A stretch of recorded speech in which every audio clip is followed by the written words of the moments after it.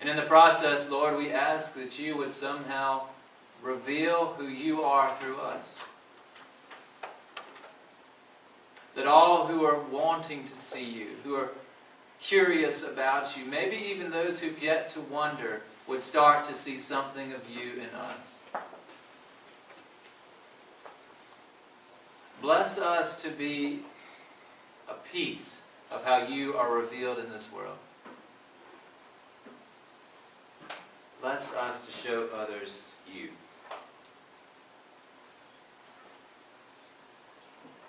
We thank you, Lord, for those who give of themselves to make that possible. For those who respond to your graciousness in their lives by sharing it with others.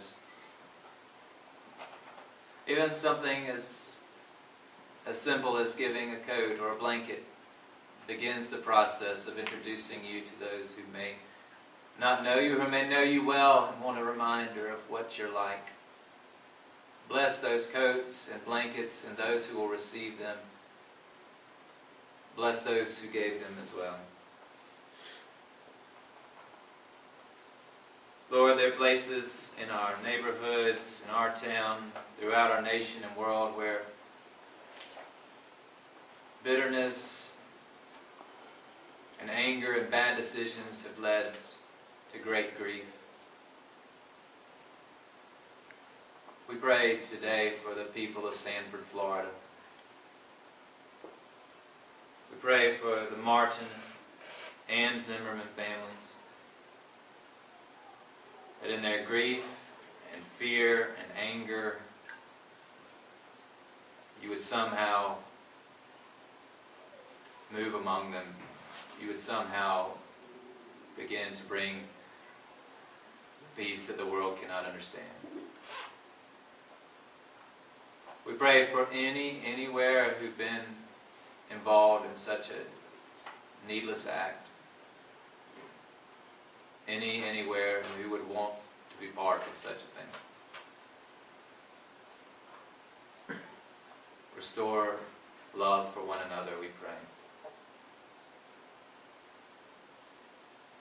We pray it as those who've been blessed with many signs of your glory. You only have to walk out of these doors to see the beauty of spring. Reminders that out of death comes life. That which once looked barren is now blooming brightly. Bring life out of death, Lord, and let us be part of it. We ask in your Son's holy name, praying as he taught us. Our Father, who art in heaven, hallowed be thy name. Thy kingdom come, thy will be done, on earth as it is in heaven. Give us this day our daily bread, and forgive us our trespasses, as we forgive those who trespass against us. And lead us not into temptation, but deliver us from evil. For thine is the kingdom, and the power, and the glory